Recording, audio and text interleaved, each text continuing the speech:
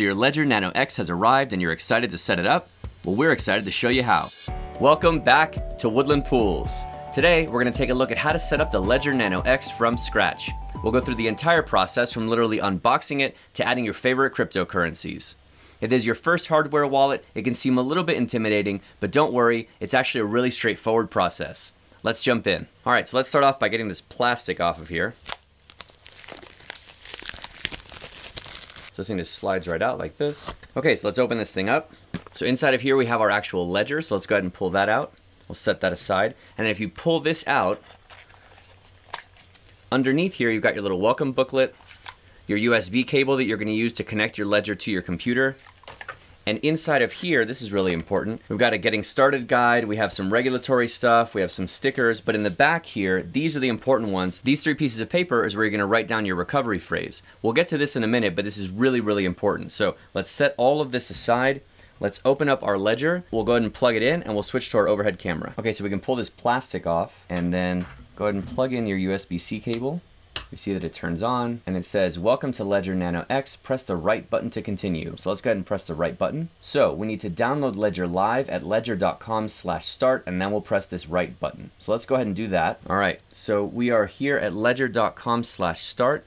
From here is where we're going to download Ledger Live. So Ledger Live is the user interface that you're going to use to be able to interact with all the different cryptocurrencies that are going to be managed by your ledger. And also don't forget that your funds also don't even live on your ledger. Your funds live on the distributed blockchain that you use, whether it's Bitcoin or Cardano or Ethereum. But what the ledger is doing is it's securely storing for you your private keys in a way that's impossible to be hacked, and that way only you can ever sign transactions and broadcast it to that network and have those funds moved between the addresses that correspond to you. If you're still unsure of how private and public keys work and where your funds actually live, definitely check out our video where we dive into that and cover it in a lot more detail. So let's go ahead and download Ledger Live. Click on download, then select your operating system. Once you've downloaded and installed it, then go ahead and open up Ledger Live. All right, so once we've got Ledger Live open, let's come back to our device. We went to ledger.com/start and then we pressed the right button. So we're going to use these 2 buttons to navigate back and forth, left and right. If we need to select something, we press both buttons at the same time. So let's continue on. At any time, we can hold down both buttons at the same time, and that'll take us to the control center where we can power off and do some other things. But great, so now we've opened up Ledger Live. That'll help us through the setup, and we're going to set up as a new device. So let's come back to Ledger Live and let's click on Get Started. Okay, you should read through the terms of use and then enter the Ledger app. Select what device we have. We have the Ledger Nano X, but for all 3, this would be the exact same process. So we'll select the Ledger Nano X, and now here,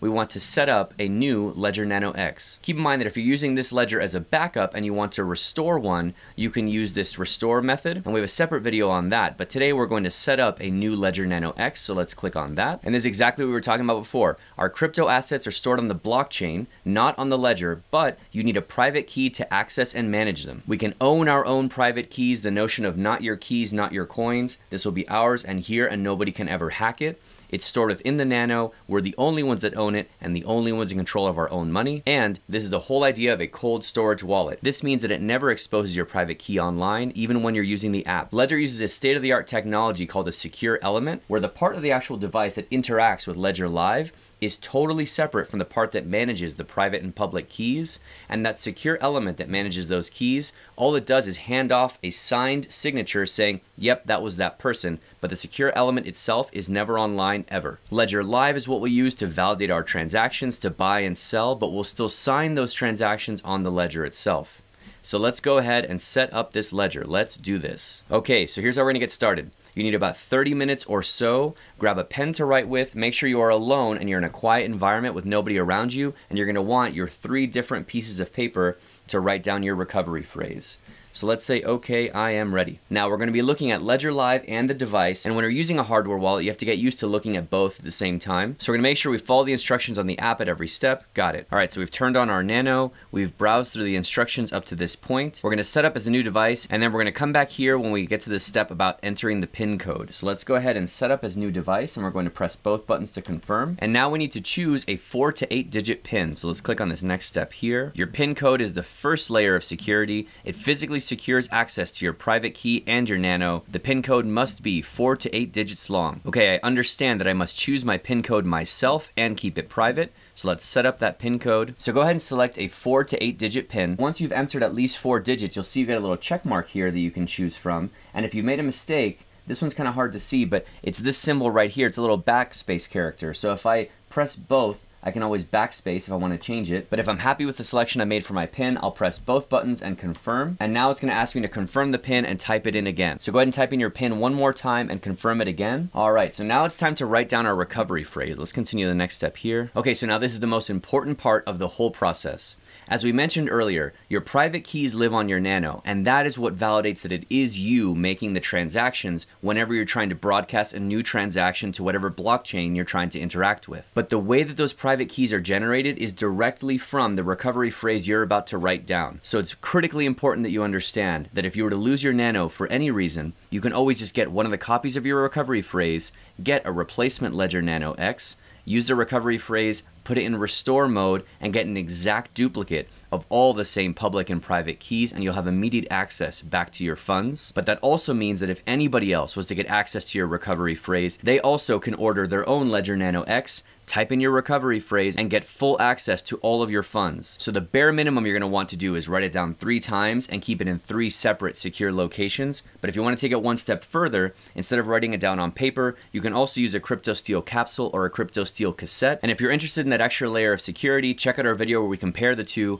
But for now, let's go ahead and work with the pieces of paper, and we'll write down our recovery phrase here. So your Nano generates a unique recovery phrase every time. Ledger does not keep a copy of it. The only time this specific recovery phrase will ever be shown to anyone ever is to you right now. So we need to check off here that I understand that if I lose this recovery phrase, I will not be able to access my crypto in case I lose access to my Nano, and nobody, including Ledger, can ever give you a copy of this recovery phrase again. So let's go to the recovery phrase step. Okay, so we're going to take our 3 different pieces of paper. We're going to write down the words that we get. You can see the pieces of paper are numbered from 1 to 24, and this is important. Make sure that you're careful for both the order of the words and the spelling. We've had multiple times people have reached out and said, my recovery phrase didn't work and my wallet is empty, and every single time we've had someone reach out with that problem, it turns out they made a typo or they couldn't read their own handwriting. So take your time, write it nice and clear on the 3 different pieces of paper in the exact order that it's presented to you. Okay, so here we are. We're going to write down our recovery phrase. So let's confirm by pressing both buttons. The device will generate this 24-word recovery phrase. It is the only backup to restore our accounts if needed. We're gonna write it down on a recovery sheet in the correct order, and we're gonna press both buttons to continue. So here's what it'll look like when it shows you the recovery phrase. Go ahead and write down all 24 words in order on your 3 pieces of paper.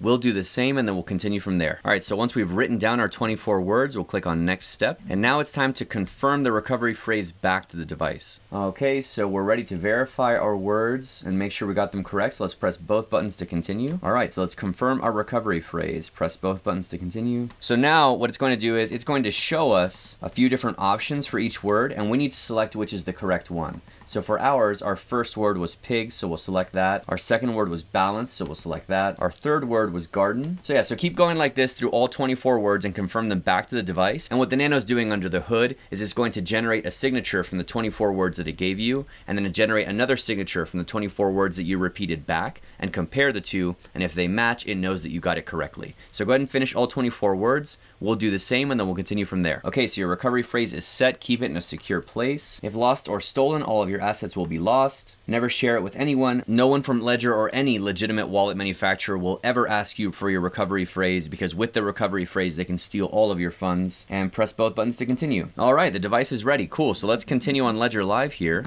and we will click next step. Hide your recovery phrase. Never share it with anyone. Enter these words in a hardware wallet only. Never on computers or smartphones. Okay, I am done. All right, game on. So let's see how much we learned here. We're gonna have to take a little quiz. Let's see how we do. Okay, so this is what we talked about a couple of times. As a Ledger user, your crypto is stored where? That's right, on the blockchain, not on your Nano. Your crypto is always stored on the blockchain. Your hardware wallet only holds the private key, which gives you access to that crypto. Next question. If your recovery phrase is no longer secure or private, is it no problem, Ledger can send you a new one, or your crypto is no longer safe and you need to transfer it to a secure place? That's right, your crypto is no longer safe. Anybody can now take all of your funds by restoring a wallet with your recovery phrase. Next question. When you connect your Nano to the Ledger app, your private key is still offline, or is it briefly connected to the internet? That's right, it's still offline. The secure element is never connected to the internet ever. Great, so let's finish the quiz. Hey, look at this. We're already a pro. We're ready to safely manage our crypto. One quick step left. Let's click on next step. So they're gonna verify to make sure the Nano is genuine. So this should be pretty straightforward. So let's click on check my Nano. So on the device, we need to allow the Ledger Manager. So let's click both buttons to confirm. All good, and we got confetti. Fantastic. The Ledger Nano X is genuine and ready to use with Ledger Live. So let's click on continue. All right, so when we get into Ledger Live, if you have a firmware update available, go ahead and do that first before anything else. That way you make sure that when you're trying to interact with any of the blockchains, you have the latest up to date of everything. So let's go to manager. Okay, cool. So it's pulled up our firmware update here. This is a great thing to keep in mind. Anytime you're doing a firmware update, you want to make sure that you still have access to your 24-word recovery phrase, because sometimes when you're doing a firmware update, if the device itself crashes, you want to make sure you have a way you can restore your device back. So we just wrote it down. So we have our recovery phrase. Here's just the stuff that changed in the latest version. We have it, so we're going to continue, and great. So now let it go through the firmware update process, and then we'll continue from there. Okay, so we see we have new firmware for version 2.02. So we'll click on our right button here, and we'll click both to confirm the update. All right, we'll let that go. And once this reboots, we're gonna have to enter our PIN again, and then we can move forward from there. All right, firmware has been updated. We can now install apps on the device. So let's click on install apps, and let's allow Ledger Manager on the device. Okay, great. So on the Ledger, the way that they do it is for you to manage your crypto. They have different specific apps for each of the different cryptocurrencies. So let's go ahead and install a few. We can install Bitcoin, let's do Ethereum, and let's also do Cardano. All right, so let's let those three install. We can see on the device our Bitcoin app has gotten installed, and we can see Ethereum and Cardano as well. So go ahead and add the apps for all the different cryptocurrencies you're planning on managing. And another one that I would recommend for everyone to add is called Recovery Check. So you can do a search here.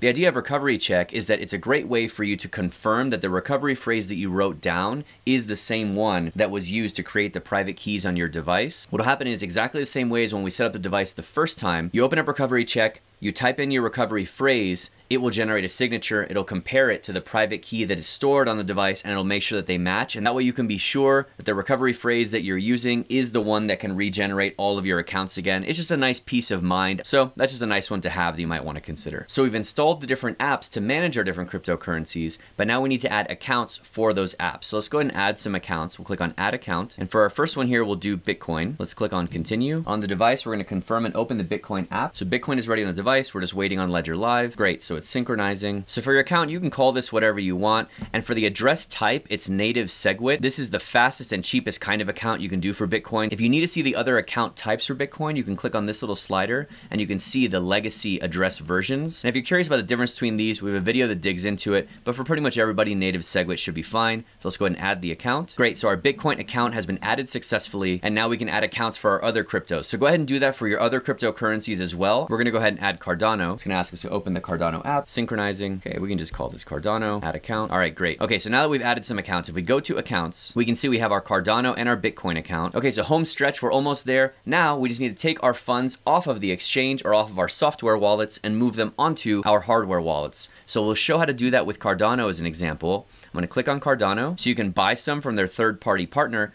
but what we're trying to do is we want to actually receive our own funds from a different account that we have on an exchange or a different wallet. So let's click on receive. We want to receive it to this account. We only have one account, so that's fine. Click continue. Okay, so this is the address that we're going to send these funds to. And you can verify it on the device. You want to make sure to always verify that the address that's reflected on the device is the same one that you're seeing on the screen. So now that we have the address that we're going to receive our funds to, we're going to click and copy that address. And then from there, you're going to go to your exchange or your software wallet, wherever it is you have these funds, and you're going to send your funds from there to this address. Keep in mind you're going to need to do this process for each of your different cryptocurrencies because each blockchain has a unique different kind of address. So we're going to do an example and show for Cardano, but you'll do the same thing for Bitcoin, Ethereum, and whatever other cryptocurrencies. So we'll copy our address. Here we have a sample wallet, it just has 34 ADA in it. We're going to click on send. For the receive address, we're going to paste in that address that we just got from Ledger Live. Now I recommend if you're new to this process, and especially if you have a lot of funds to send over, start off by just doing a test transaction with whatever is the minimum amount that you're allowed to send. Send that test transaction,